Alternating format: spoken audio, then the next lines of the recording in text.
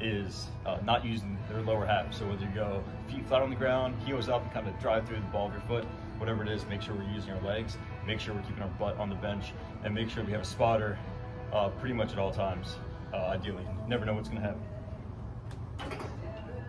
So hands are even, right? If someone offers you to unrack the weight, never say no to that.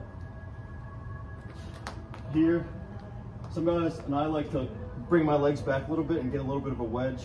I feel like with the arch, don't really coach an arch at all here, especially if you have low back problems.